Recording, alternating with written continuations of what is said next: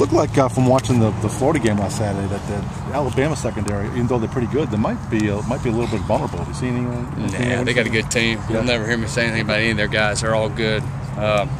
You know, they lost a few guys from last year, so they're not the same group they were last year, but they're still a solid, talented. They got some young guys, but those guys are good athletes, good players. So I think that the guy who's leading the SEC in interceptions was Esther or Lester or something like that. Yeah. And the Mark Barron had the pick six. Well, they got 11. They got 11 picks. Yeah, Florida's got 12. Yeah, yeah. No, they got a good secondary. So no, it'll be a fun matchup. We're looking forward to it.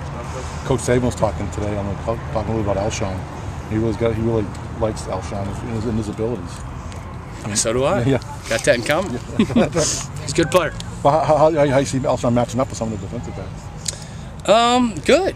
He matches up with everybody pretty well. He's a little bigger than most guys, and it'll be interesting. They play a little different defense than most teams, so it'll be interesting. We got to be creative in ways we find to get him the ball. It'll be a little tougher this week.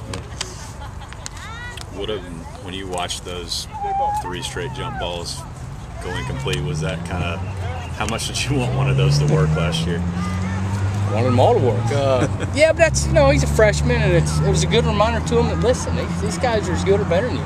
And that, as a freshman, that's one of the biggest differences in high school and college too. You're not used to guys that can fight with you. And all of a sudden, there's a guy who's a good player that outfought him every play. Just about one of them was overthrown, but the other 2 guys just outfought him. And it was a good reminder. You're not as great as some of these guys covering you. You got to learn how to fight hard with these guys. So we watched all those 3 plays in a row last this summer, and said, to be a great player, you got to make all 3 of these plays. So the guys in the NFL now, I think. Yeah. Oh yeah. No, all those guys are good players.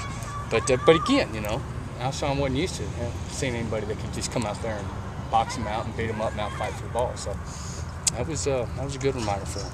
Did he learn his lesson after the touchdown catch he made at Auburn when he jumped over the guy? Did he learn his lesson from that? Which one? When he jumped over the guy in the end zone? The one at Auburn? The one he didn't catch, the last one? No, the one he did catch. When he did catch? Yeah. Well, yeah, but then he dropped the one later, so it's all a constant reminder. It's tough.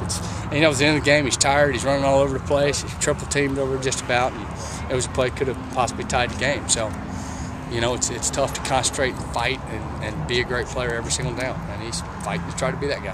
One thing your dad talked about, I think it was yesterday at the press conference, was Alabama's very good at turning and covering guys. Yeah. Rather than relying on closing speed, they pretty much stick to the guys pretty good.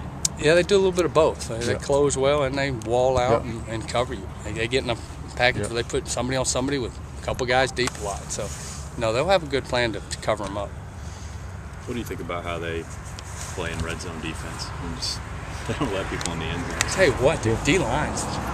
What helps that too. They got after Florida on the line of scrimmage pretty bad.